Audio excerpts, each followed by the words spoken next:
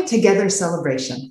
We have a very exciting program for you today that's going to be showcasing some incredibly impressive Canadian women leaders. Some are artists, some are youth, but either way, I have a funny feeling you're really going to enjoy this. And for those of you who are wondering who I am, my name is Juliette Powell, and I have the pleasure of guiding you through today's incredibly inspiring event. We're joined for the first ever gathering of its kind by the women mayors and First Nations leaders from every single region of Canada. I think it might just be the first time ever. And regardez cet impressionnant groupe de femmes qu'on a avec nous aujourd'hui. Watch this impressive group of women. Leaders have identified as change makers in their communities. Now pay attention, because these are the leaders of tomorrow. We're also welcoming today our neighbor from the south of the border. That's right, the U.S. State Department's Gender Equality Advisor. Se joignent également à nous des centaines de Canadiennes qui regardent cet événement en We have hundreds of Canadians watching in English and French, thanks to the live broadcasting. Thank you for being part of this great celebration with us. Speakers. I'm going to run through some important technical details just to make sure that you don't have any issues moving forward. For those that are watching us via the live stream broadcast, you join the event in either English or French, so hopefully the language of your choice. Mais pour changer de langue et pour demander de l'aide Now, to switch or ask for technical support, it's very easy. Just go back on the homepage and on the broadcasting platform and select the language of your choice. That are joining us in our Zoom TV studio. Your access to simultaneous translation is going to be a little bit different, but just as easy. Please find the globe icon that's at the bottom of your Zoom screen and just toggle it. And that way you get to listen to the event in either French or English. Remember, if you have any issues whatsoever, all you have to do is post a note in the chat and we'll reach out to you directly. Again, today we are celebrating women in leadership in Canada, but it's a very important time. We've all been through so much this year, a time when COVID-19 has literally restructured our lives and impacted women in all of our diversity disproportionately. Aujourd'hui, nous accueillons des femmes qui ont dirigé leur communauté et réellement fait Today, we have women who led their community and were very resilient all along the period. To get our program underway by introducing you to Elder Claudette Commanda. She'll be delivering our opening ceremony prayer. And Claudette Algonquin Anishinaabe from Kitigan Zibi Anishinaabe, First Nation located in Quebec. And Claudette has dedicated the last 35 years promoting First Nations people, history, culture, and rights. She's a professor for the University of Ottawa's Institute of Women's Studies. She's part of the Faculty of Education and the Faculty of Law and the Aboriginal Studies program. Au fait, elle occupe un poste de directrice générale de la Confédération des She is Director General of the Educational and Cultural Center in the First Nation National Organization, whose mandate is to protect, promote the First Nation culture, language, and traditional knowledges. For those of you who don't know Nikki, she is an Indigenous advocate from Kamloops, BC, Canada.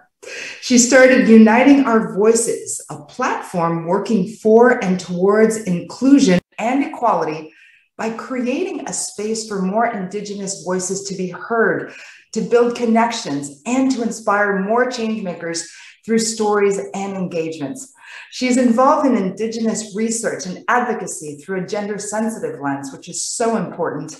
Elle participe à la recherche et she's part of research and Native advocacy to be gender sensitive, and this is so important. She's part of the young leaders of the UN for the Sustainable Development Objectives and Envoy in Youth. That's from the UN.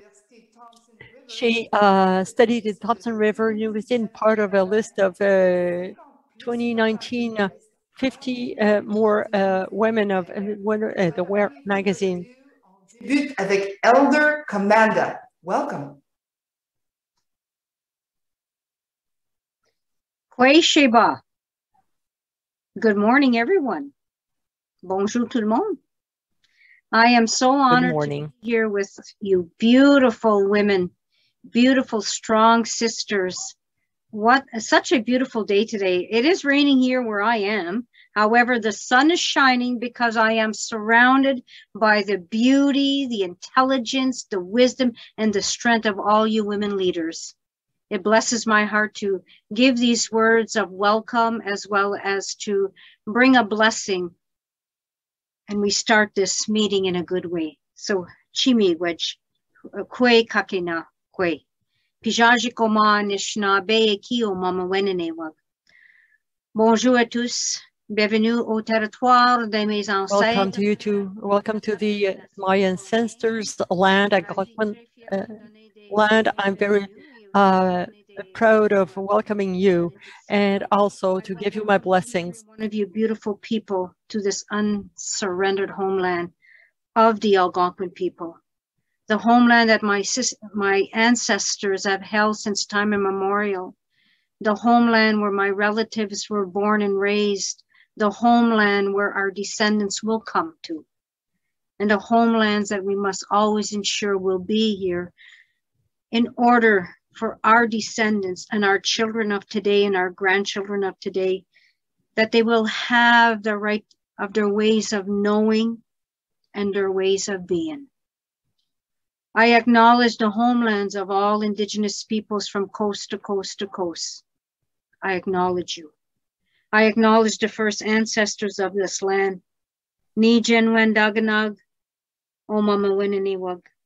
I acknowledge my ancestors who continue to uphold me, my ancestors who continue to guide me, and my ancestors who continue to love me each and every day and love all our people. I acknowledge each and every one of you, your ancestors. It is said through the teachings of our people that we must always remember where we come from. We must always acknowledge our ancestors. They were here, they provided that path for us, and they continue to walk with us each and every moment of our lives. So, chimigwej ni jenwen daganag, miigwej, miigwej, miigwej, miigwej. I will say this blessing for this gathering, and I ask that you say your words in the way that you are comfortable, in the way that you believe, in the way that you've been instructed. And since that we are here together as women, as sisters, let us acknowledge that first mother. Let us acknowledge that first grandmother. We put our minds, our hearts, and our voice together and we say, Chimigwej, Jojo, Aki, Miigwej. We say thank you to Mother Earth. We put our minds and our hearts and our voice together to acknowledge that first grandmother, Miigwej, Miigwej, Kokomista Begizis. We thank our grandmother, the moon. We also acknowledge that first grandfather, our grandfather, the sun, as we say, Chimiigwej, Mishomiskizis, as he makes his way across the earth and prepares for the rise of our grandmother, the moon, we acknowledge. We say, Chimiigwej, Kokomisag, Chimiigwej, Mishomsag, das Pinigen Oma Nongum, Nibuksendam Mashkawizewin, Nibuksendam Zagiedewin, Nibuksendam Minapomadwin, Unje Kakina. And Creator, we thank you. We thank you for all. Kinakego, we thank you for everything. We thank the grandmothers and the grandfathers of the four directions to be in this circle. And we ask them for their guidance. We ask them to bless us with strength. We ask them to bless us with that good life.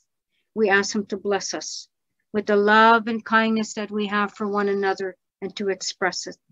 And we say, Chimiigwej, Creator, for hearing our prayer. And Creator, we walk together as brothers and sisters on this land called Mother Earth.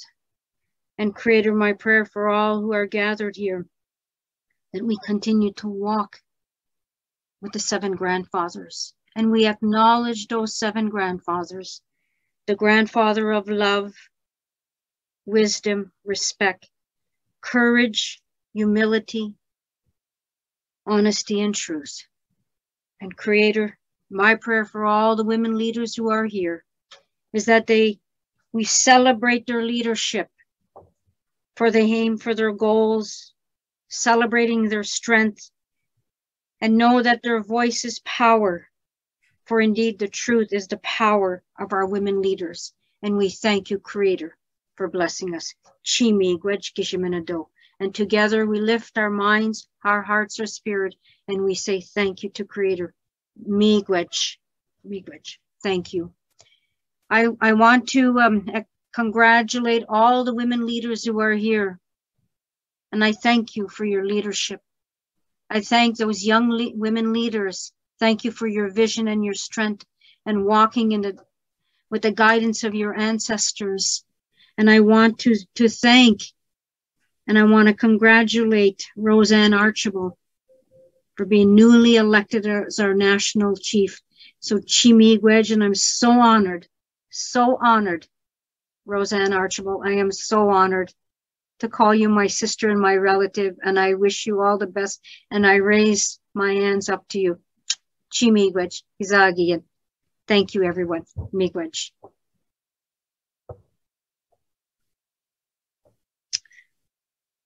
Oi, kukaite.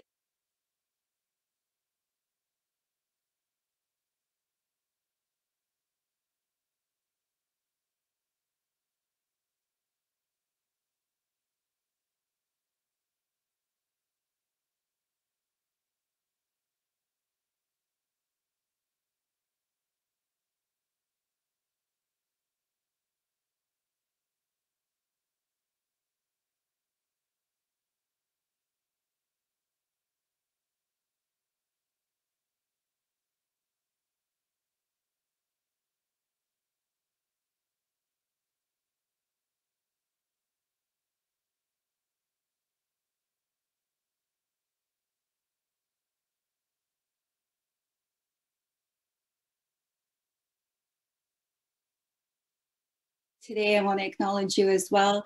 Thank you for being here and sharing space and occupying space with inspiring women. And I want to acknowledge Chief RoseAnne. I had the opportunity to meet her. She was here in my home territory of Secwepemc-Uluk, and my daughter Ayana had the opportunity to meet her as well too. So Kuksachim, I want to acknowledge you, Chief RoseAnne. So I also want to acknowledge the traditional territory that I come from today, which is again Secwepemc-Uluk. It's the homelands of my people. The caretakers of Secwepemc-Uluk is the interior BC, and I want to acknowledge all the territories that you guys are joining us from today. It's really exciting to hear that we have some people joining us from down south. Across the borders. I think that's really beautiful. And to Indigenous people, that border never existed. And so our traditional homelands do cross over, and there was no borders there before. So I want to acknowledge those territories across the border as well. I just want to give a little history about land acknowledgements, that it's much more than just acknowledging the land. A land acknowledgement is acknowledging the original caretakers of those lands. And when you do that, you're acknowledging the history that those lands hold. In my teachings, the land is where our language comes from. The land is where our teachings and culture and traditions come from. And so when you do a land acknowledgement, you're just not acknowledging the physical aspect of it. You're acknowledging the teachings, the language that associated with those caretakers and those peoples of that land. So I'm acknowledging all those languages, all those teachings, all those traditions where you guys are joining us from today. And I want to say Kuksachim for having me be a part of the opening. And I'm really excited to listen to some of the keynote speakers. So Kuksachim, thank you. Thank you so much, Nikki, and thank you, Elder Commander. Merci à vous deux. Now, we know that there are many members and friends of the Equal Futures Network that are joining us today. And for some of you, this might even be the first time that you've actually connected with the network and the organization that coordinates it, which is the Canadian Partnership for Women and Children's Health. Moi, j'ai été chanceuse. J'ai pu animer quelques événements. I was lucky. I was a moderator for some events this year, and now I have with me Julia Anderson. She's the CEO of the organization. Futures Network, and maybe some of the background on Canadian Partnership for Women and Children's Health, because in English and French, the acronyms are different and they might not even make the association. Excellent. Thank you so much, Juliette. And let me just acknowledge Elder Claudette, thank you so much for opening our meeting in such a good way, and Nikki for your land acknowledgements and for your teachings that you offered us. And let me acknowledge the first people of the land on which I stand, which is the Mississauga and Anishinaabe people, known on settler maps as Peterborough. I've had the great honor to work with many elders in this community through the university that hosts an Indigenous Studies program. And I hope that my words today do honor to the teachings that I've been offered. So the Equal Futures Network, coordinated by CanWatch, is a really exciting coming together, just like this event is, of over 350 organizations and growing stronger. Please sign your organizations, your communities up to be part of the Equal Futures Network from coast to coast to coast, all different types, from big city institutional organizations to small grassroots community organizations, groups in rural areas, remote areas, from LGBTQI issues to menstruation. We are covering a whole scope of everything it means to advance gender equality across this land. Each and every one of the entities that is part of the Equal Futures Network has something to offer and something to learn. And that is the spirit by which we have created the Equal Futures Network. We all have something to give and something to receive. And we must build together greater momentum for our collective work. So we thought, what are the assets? What are the things that we as an organization, as the Canadian Partnership for Women and Children's Health, can bring to the table as an offering? And one of the things that we have is a map. And it's a highly technical back-end map on which we have projects and programs all across the globe looking to advance the health and rights of women, children, and adolescents. So we thought, could we map out and put on the map all of your work, all of the Canadian organizations doing work on this land to advance gender equality? So the first idea was, let's put it on the map. The second idea was, let's bring people together. Let's bring people together in large events, in small incubator events, day to day. Let's build relationship among, across, and within this amazing Equal Futures Network. I would like to thank, I mean, there's so many folks to thank, but I would like to thank Women and Gender Equality Canada, the department, and Minister Monsef personally for recognizing that data matters, that putting our voices together and on a map matters, and that seeing the collective is bigger than seeing the individual parts. And we're just so grateful for your support and for your belief in that idea of the importance of us coming together.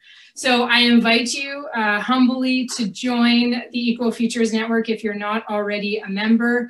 Get your information out there, put it on a map. If you are a small entity that's not formalized, you deserve a place on the map. If you're a large institution that has programming across this nation or across, you know, even to the southern borders, put your work on the map. Spend time with us so that we can connect you to others. I would also just, before I introduce Minister Monsef, I would like to just thank Juliette. She said she had the honor of moderating, and truly it has been our greatest pleasure, Juliette, to have you as a moderator and a convener. I learn a lot from just watching you moderate and engage with people, and just thank you for being here, and thank you for your own personal work outside of this to advance equality and diversity here in Canada and around the world. No. It is now my pleasure to introduce to you our co-host, the Honorable Maryam Monsef, the Minister for Women and Gender Equality and for Rural Economic Development, and a Member of Parliament for Peterborough Kawartha. She was recognized by Apolitical as one of the top 20 most influential people in gender policy for 2 consecutive years. Minister Monsef has helped to shape the conversation about gender equality on the national and indeed on a global stage. We are so incredibly proud to have her represent gender equality for Canada and to be the voice that she is, bringing a diversity of perspectives to the table. Minister Monsef is also committed to bringing the voice of rural Canada to the cabinet table, where she's working on important rural economic development priorities, including expanding access to broadband.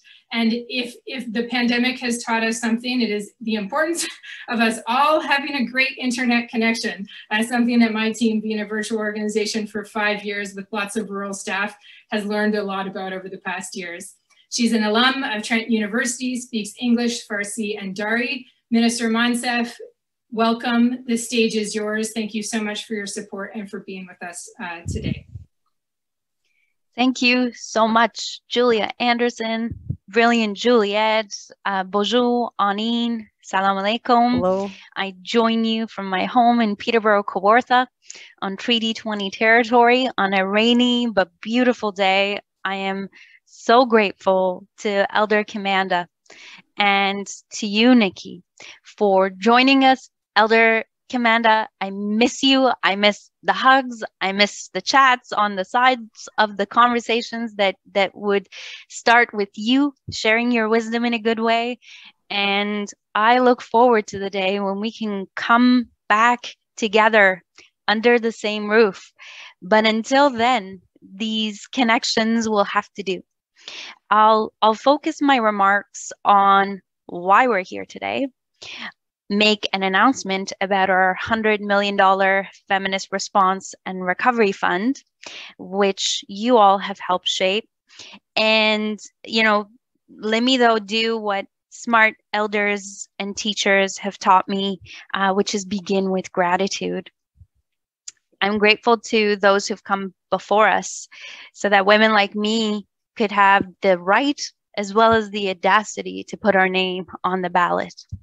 I'm grateful to our teams who have held us up and kept things moving forward in the most difficult circumstances over the past 500 plus days. I am grateful that RoseAnne Archibald is here representing the AFN and continuing to shatter glass ceilings and inspiring generations of leaders as she does so. I'm grateful for the sisterhood that is always been needed for the feminist movement to move forward. I'm grateful that that movement has created the conditions that have led to more women being elected and at the table at this moment than ever before. Because representation matters. I have seen it in the past 6 years as an elected official. If we have a childcare framework and a policy that has a distinction focus for Indigenous families, separate focus for kids with disabilities and exceptionalities, if we're looking after working moms and making sure they pay half of what they've been paying for childcare, it's because we've had the representation of those women, those voices, those experiences at the table. If we've got the lexicon to talk about feminist response and recovery, it's because 25 years ago in Beijing, Canadian women and Canadians pushed to have the gender-based analysis plus tool recognized, and then they brought it to Canada and have been building on it through the work of the public service ever since. If Canada's response to COVID has been recognized internationally as having the best gendered sensitive response, it's because we have the representation in the back rooms as elected officials and within our brilliant public service. I am so grateful for that, because as that representation increases in diversity, the burden and the responsibility on those who aren't the usual types of reps around the table is lessened so that they can focus on their mission and the outcomes they want to push for.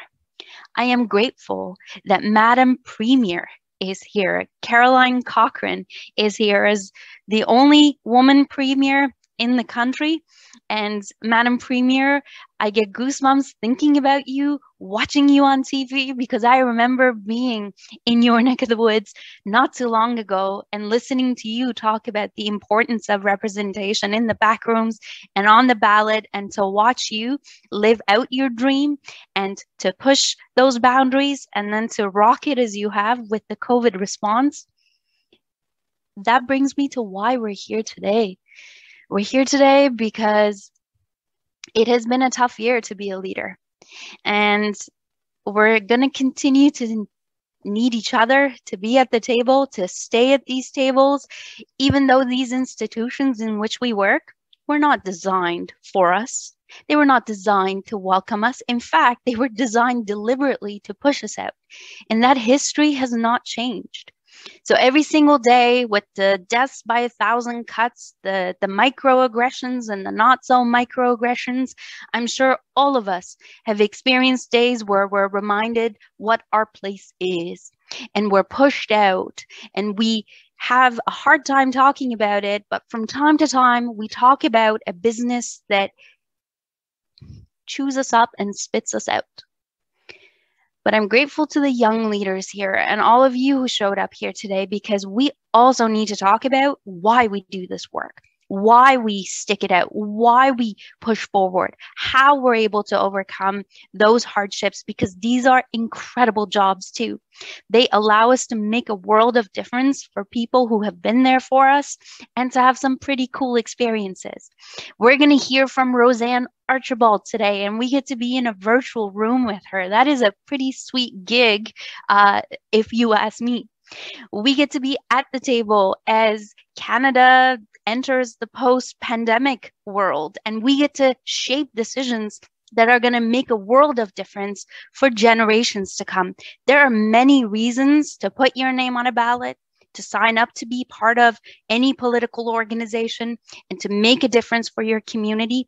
And that's why we're here today, to talk about the gaps, to talk about how it hurts, to talk about how we overcome, but to also talk about why we do it and why we have to keep pushing forward. Our American colleagues are here as well. Leora Falk is here from the White House Gender Equality Council. And may I just say, thank you so much to our colleagues at the White House. It's nice to have feminists at the White House to connect with, to work with, and we look forward to addressing the gaps and heeding the lessons of COVID together with you. The YWCA and its partners during COVID gave us a pretty strong roadmap of a feminist response and recovery. And we took what they said, what the committees in the House of Commons said, what thousands of Canadians, women, gender diverse folks, BIPOC plus folks told us during the pandemic, to design a $100 million fund specifically focused on a feminist response and recovery.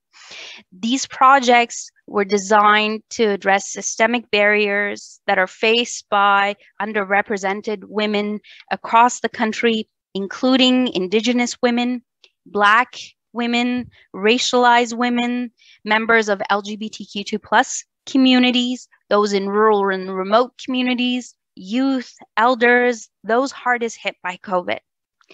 Today, I'm delighted to announce that as part of this work, 237 projects have been selected, helping women's and equity-seeking organizations across the country respond to the diverse needs and the opportunities that have emerged post-COVID.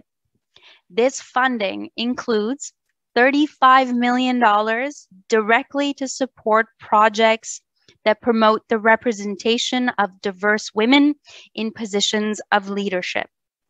This investment is the most significant to date by the government of Canada, or any government in Canada, in support of women's leadership. And if we're here, it's because of thoughtful feminist organizations who have inspired us, who have pushed us, who have taught us and brought the rest of Canada along, and to all of you who have worked so incredibly hard during the pandemic. You've helped save the lives of more than 1 million women and children in their hour of need who've been fleeing violence and abuse.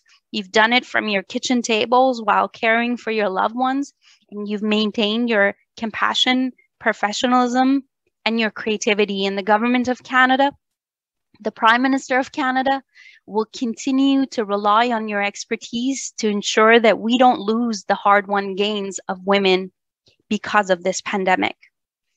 CanWatch, Julia, the team that is amongst the most creative, we appreciate your expertise and your partnership and your ability to convene feminists.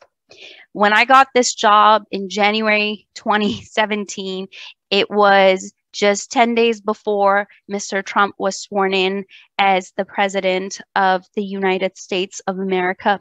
And there was a lot happening here in Canada too. My vision, inspired by the Prime Minister's mandate, was to ensure the sustainability of the feminist movement and to build coalitions who get shit done across the country.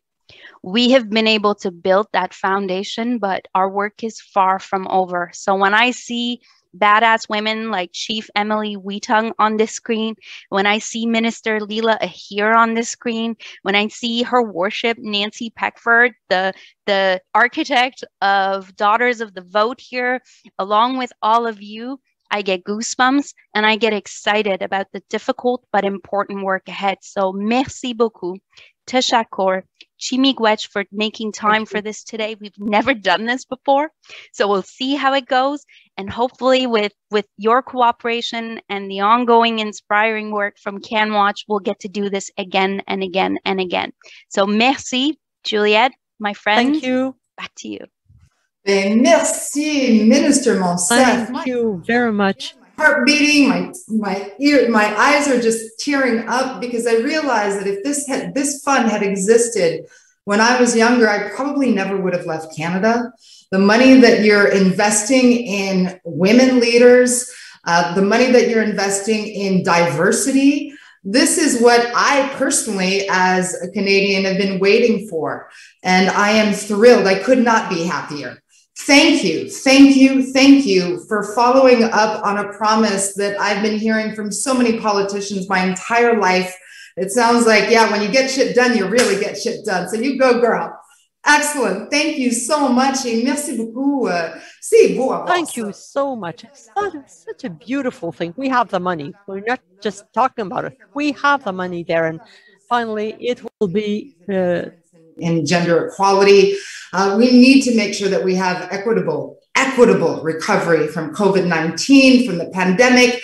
And of course, funding for these projects always goes a long way, but ultimately, it's also psychological. We need to know as women and girls that we encourage not just to be in the system, but to take up positions of leadership. And that is something that I could not be behind anymore. I am absolutely thrilled. So again, congratulations to all the organizations that are receiving the funding. Thank you very much to the Canadian government. Bravo. C'est incroyablement inspirant. Congratulations. Very inspiring. Today as well. And of course, we are really looking forward to hearing from you again in conversation with our keynote speaker.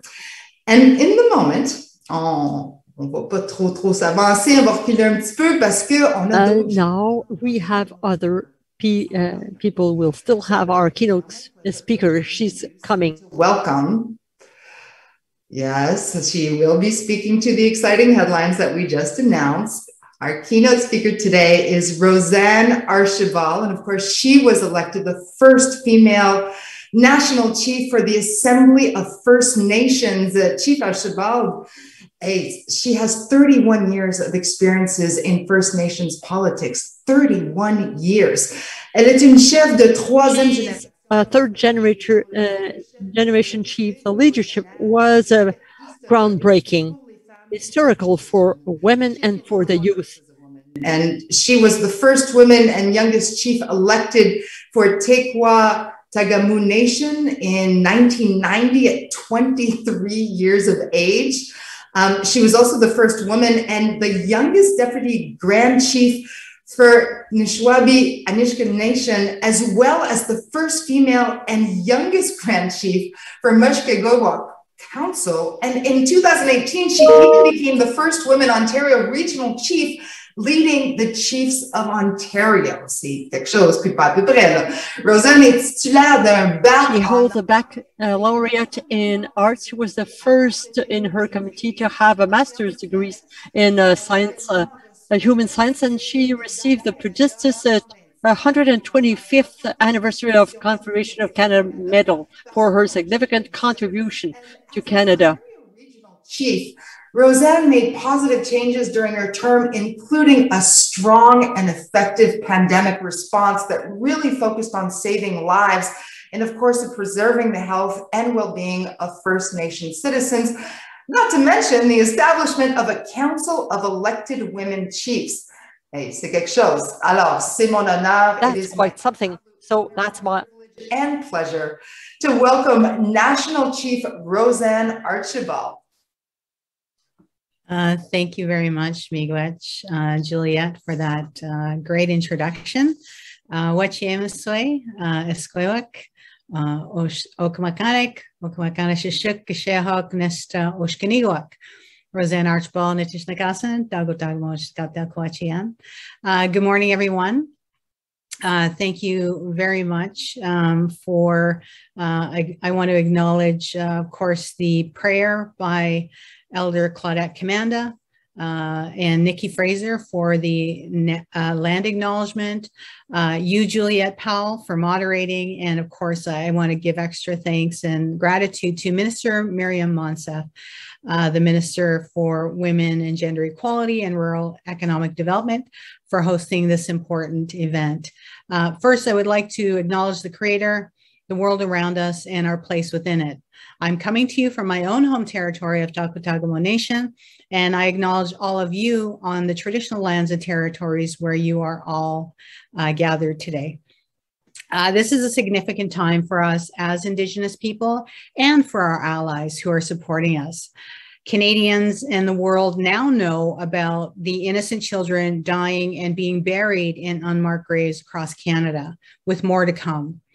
As the newly elected National Chief, I am working with urgency on the issue of unmarked burial sites across this country. I have spoken to Prime Minister Justin Trudeau and Attorney General David Lametti regarding additional resources and funding to help us look for our little ones who have suffered enough and to help bring them home. We have all lived through a global pandemic, and though we aren't quite through it all, First Nations continue to do tremendous work in keeping our community safe. They have experienced disparities long before the crisis, and many of the challenges have been exacerbated during the pandemic. COVID has amplified the systemic and disproportionate impacts in the lives of Indigenous women and girls particularly. And looking forward to the future, there needs to be greater investments in First Nations women, particularly increasing their political participation and economic empowerment. And I thank you, Minister Monsef, for your announcement today to further support recovery efforts led by women, including addressing systemic issues, encouraging women and girls in leadership, improving economic security and prosperity, and working to end gender-based violence.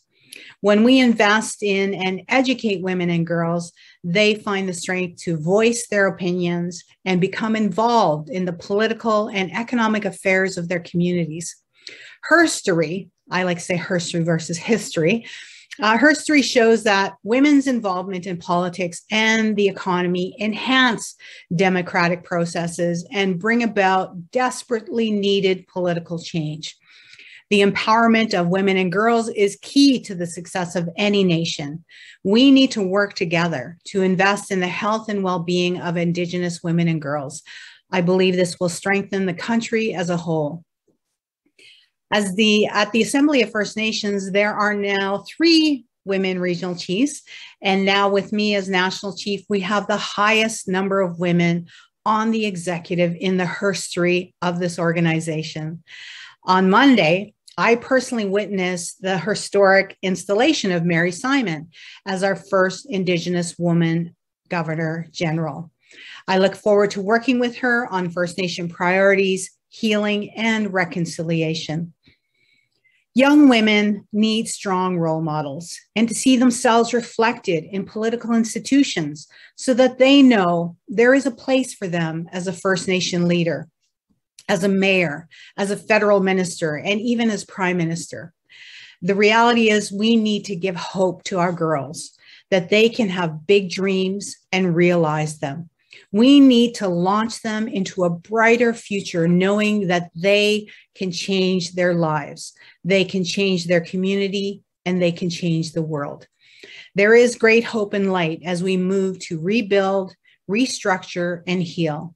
I look forward to working with all Canadians on building a stronger country where Indigenous women are loved, respected, and treated with dignity. Thank you for inviting me. I also wanted to acknowledge that two of the chiefs that are on this call were my nominators nationally, Chief Emily Wheatung and Chief Marilyn Sinclair. So you've got a great group of women here. Wishing you peace beyond all understanding. Ninanaskamon Gasakitin. Ninanaskamon in my language means I am thankful, I am grateful, I thank you. And Gasakitin means I love you. Well, Kasakitan to you too. Thank you so much, National Chief Archibald. Oh, always, always, always inspiring. And thank you so much for joining us today. I want to underscore another congratulations on your election as the National Chief. And honestly, sharing your insights and experience with us today is invaluable. It's priceless. You've been there, you've done that, and you continue to inspire. So thank you so much. Now we will continue with my co-moderator. We will welcome the Honorable Maryam Monsef. She will chat with Chief Archibald. A little bit more about Minister Monsef earlier, thanks to Julia Anders' interview and presentation. But since we're highlighting first by inspiring women here, let me say, for those of you who weren't aware, and even if you were aware, it's definitely worth applauding. It's pretty amazing. Minister Monsef is the very first woman to be elected in the federal riding of Peterborough Kawartha, the first Afghan-Canadian member of parliament in Canada's history, and the very first, but not the last, Muslim to serve as a federal cabinet minister. Minister Monsef, Mipati, welcome. I'm impressed. See, Juliet, and your energy is just filling me up with all sorts of good things. Merci beaucoup. Chief Archibald, thank you so much. Chimigwech Tashakor for having the courage to pursue this path and for making time for this conversation. I know you're new to your role, but you're not new to the work. I'm speaking on behalf of many who are cheering you on and wondering, what are you most excited about as this whirlwind of a new chapter begins for you?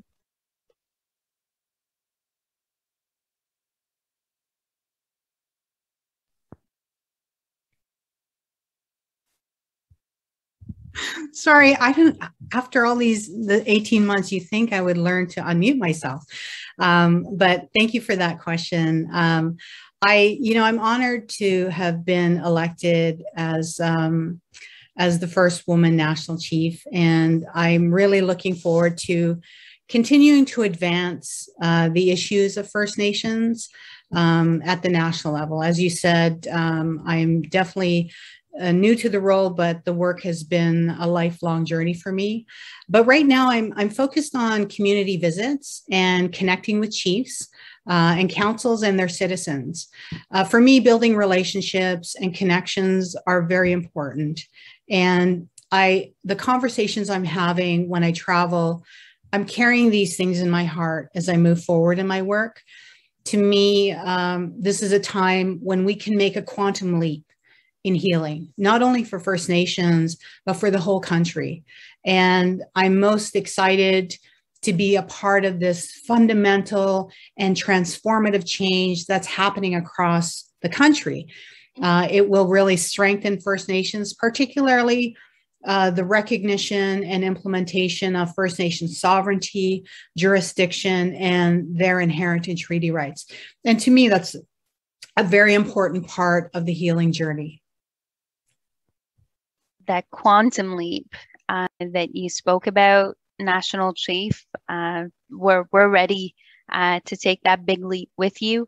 And I'm very much looking forward to strengthening the relationships that exist and hearing the stories that you glean from these conversations.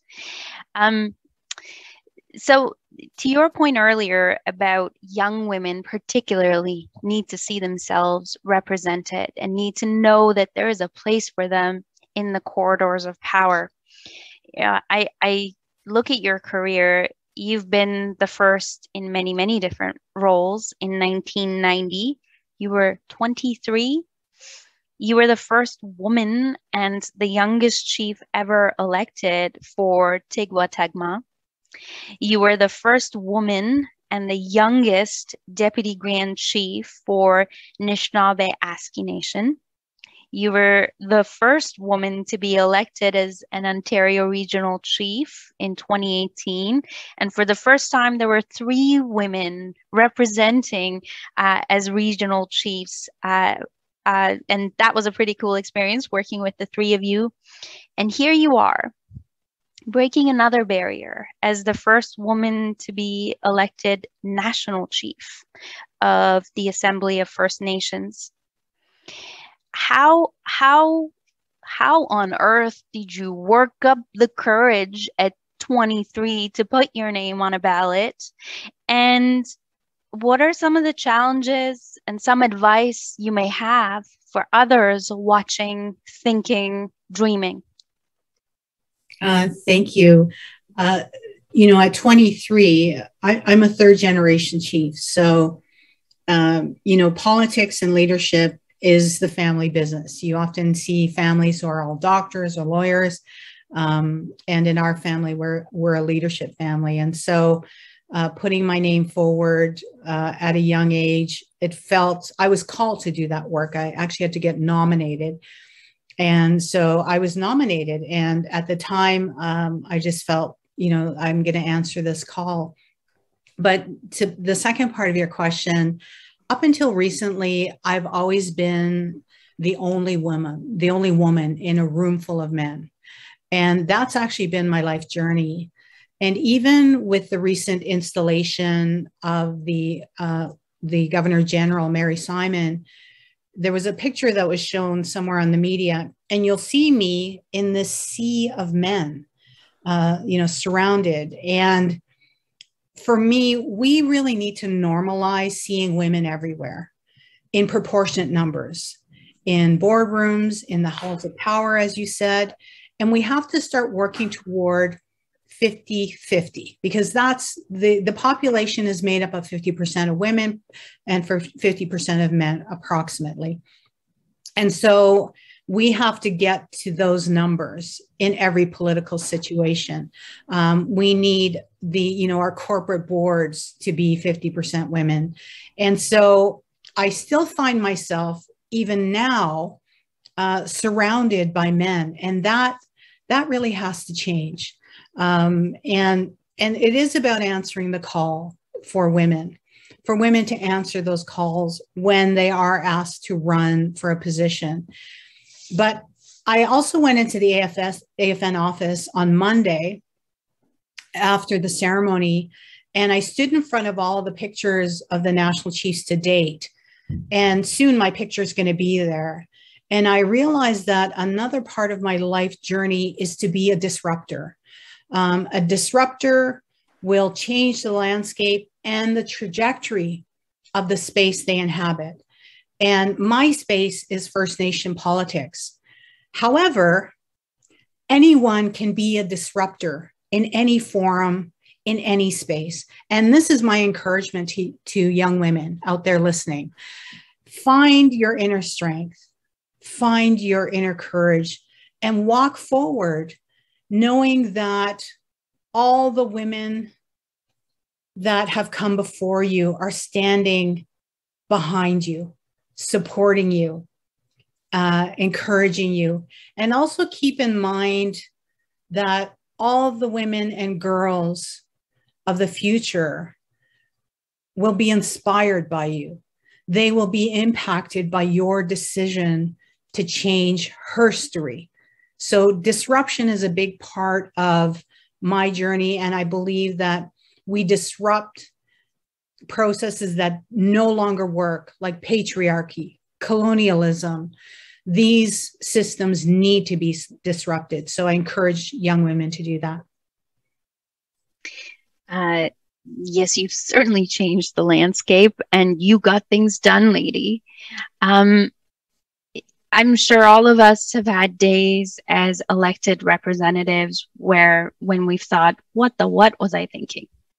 The hard days when, you know, the system work is incredibly difficult. I'm curious, National Chief, what do you do on those days? And what did you do in the earlier days of your careers as a 20-something-year-old in this male-dominated sector? How did you get out of bed on those days? How did you put on the face of a leader and go out there and keep doing the work? Can you talk to us a little bit about some of those skills and some of those tips? Yeah, well, I think you addressed it in a way when you said the difficulties of being in leadership. There is lateral violence against women in leadership. And I've had to face that many times in my career.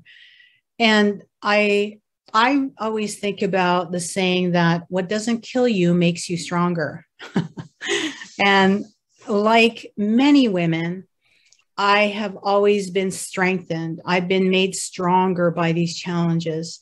In fact, all of the things that are negative about the work have really made me more relentless. It's only added to my resiliency.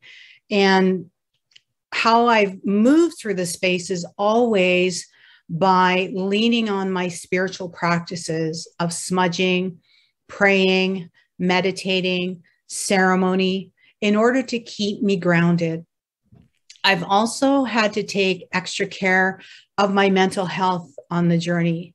I've done group therapy, counseling, art therapy, and I would hope that that women are encouraged to do self-care in this way: spiritual self-care, emotional self-care,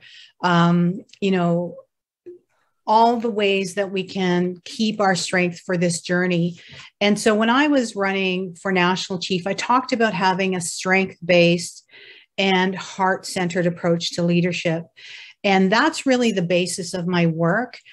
And that's the spiritual and emotional lessons that I've learned, particularly about self-care, are what have carried me and allowed me to go into these larger, more stressful roles, because you have to really take care of yourself.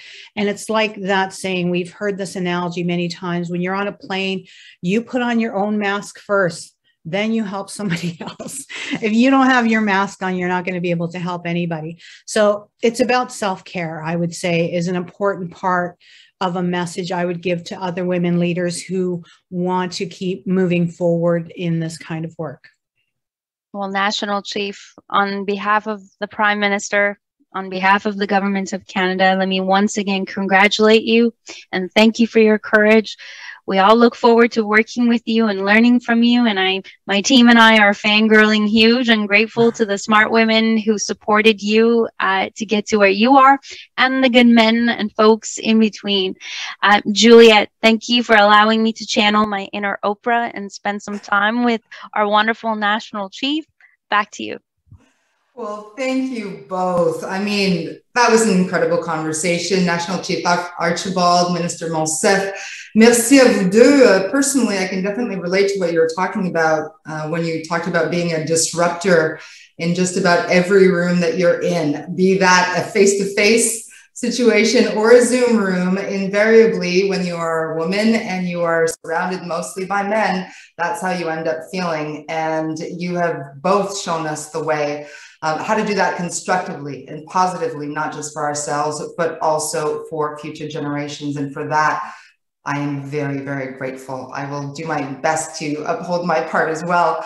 And I also have the opportunity to share another leader. This time, you might know her more from her musical roots, though that's just a small part of her. So I've known about Susan Aglukart, my gosh, since probably 1995. I remember seeing her on Musique Plus way back in the day, and then on Much Music. She always amazed me. She has this amazing ability to just bring people together, whether they really understood where she was coming from or not. The music just has this magical ability to allow souls to connect. And so as we prepare ourselves to close the event, well, I will have the pleasure of introducing Susan Aglukart before I have to disappear. We will have more from Elder Commanda, who will help us deliver a closing ceremony prayer, and grateful for that as well. And as for Susan, well, if you're wondering, what is it that she's singing in? She has this amazing ability to mix Inuktitut and English with contemporary pop music and arrangements that essentially tells the story of all of us, of her people, of the Inuit, of Arctic Canada, and I would say of all Canadians, no matter where they live. Elle s'est produite devant la reine. She performed in front of the Elizabeth II, and she was performing in front of Nelson Mandela. Well, I was hosting for him, and I didn't get a chance to thank her for that, but it was one of the most memorable performances that I've ever seen. Susan, thank you so much. And of course, at that point, we were in front of dignitaries from all over Canada, all over the world, and she continues to resonate. Susan, elle accorde une aussi grande importance. She has a great impression on people she sings to. She in reserves, villages, and different communities in the Arctic. Order of Canada in 2005, and she also received the Queen Elizabeth II Diamond Jubilee Medal in February of 2012. Sadly, I missed that, but I'm so proud of her. That's pretty amazing. She holds honorary degrees, so she's talented and brilliant. These degrees are in law, including from the University of Alberta and Calgary University. She has an honorary doctorate of fine arts from Lethbridge, Ontario. She's also, as if she didn't have enough to do, she's the chair and the founder of the Arctic Rose Foundation and was named by Maclean's magazine as one of 100 Canadians to watch. Please join me in welcoming Susan Aglukart. Kuya Damik, matnaw yusi, tagwani katawun na maublumi, tap kwalo, okalla kataw yut, tunga suktit yut, kuya giblugildo, nunakakak si mayut, tagwani katawun na kama. Thank you. It's an absolute pleasure to be here to participate, to contribute. Thank you for welcoming me to your territory. Elder Commanda, always a pleasure to share space with you virtually, and all the other ways that we share. National Chief RoseAnne, bravo, bravo, bravo. We were all watching and cheering, and what an incredible time to be Indigenous women, Indigenous women leaders. And just a privilege to be a part of that whole time that we are sharing. Minister Monsef, thank you so much for all the work that you do and the platforms that you are utilizing to do that work. We are living in incredible times, but it's required incredible decisions, risks, putting ourselves, as we heard from National Chief RoseAnne, in sometimes very vulnerable positions and situations. But we have an incredible privilege as women to take on those challenges. We do this intuitively. It's a beautiful gift that we have been given. My work has become as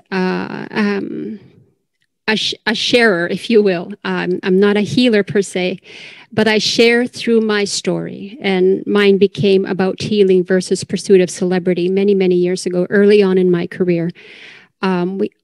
Opportunities are presented. We take advantage of those opportunities because we must, because we are living in times when we must share these stories.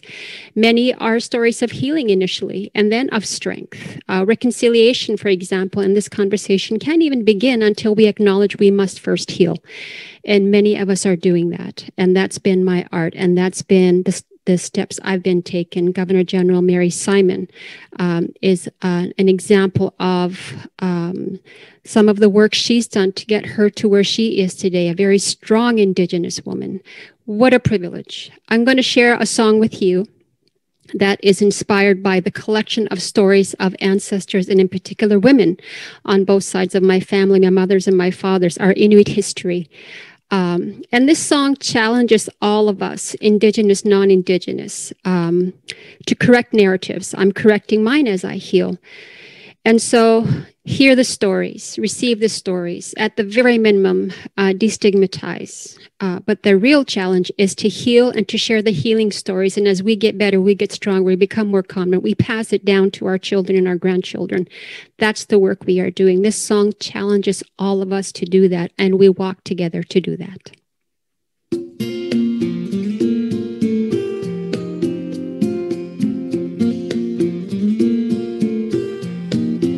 Hear me, don't listen to defer, believe me, not the stories that you've heard. I want to heal, I want to feel again, again.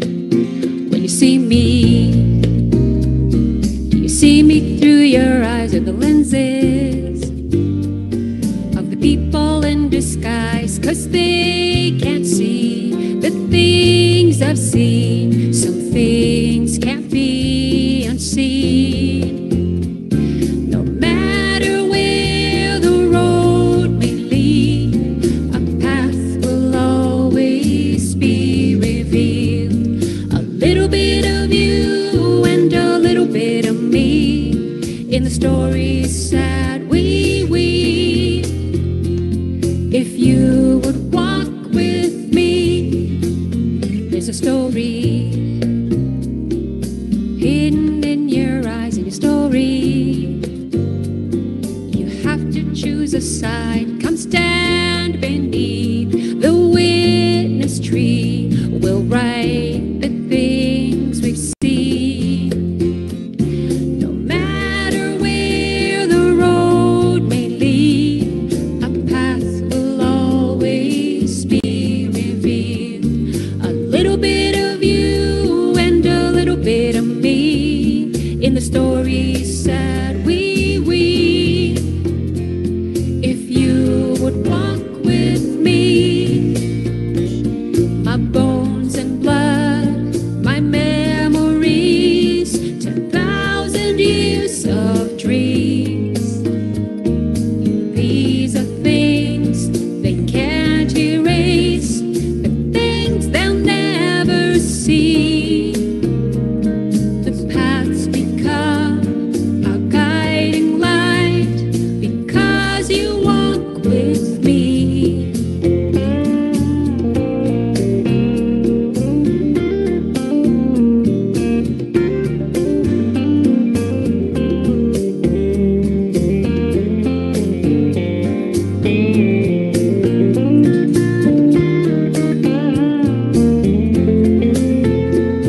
No matter where the road may lead, a path will always be revealed. A little bit of you and a little bit of me in the stories that we weave. If you would walk with me, walk with me, walk with me.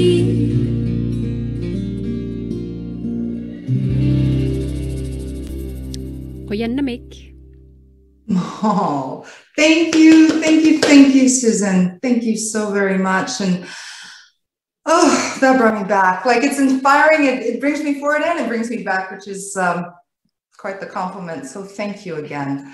I also want to thank again Elder Commanda for being with us today, and our sincere appreciation to you and for all of you who have joined us via live stream. You know, we really hope that the perspectives that were shared here today and the experiences of all the women is something that inspires you, something that you can relate to, and something that you feel that you'll be able to build on. And I think, you know, part of the main message is that we all share a passion for diversity, for equality, and for female leadership. On peut toutes faire une différence. We can all make a difference. Each of us, all the different experiences, all the lives together, this makes a difference, and all together, this difference is even greater. Whether you're in a leadership position at work, at home, school, from your living room, each of us can be a leader and a source of inspiration for those around us every day.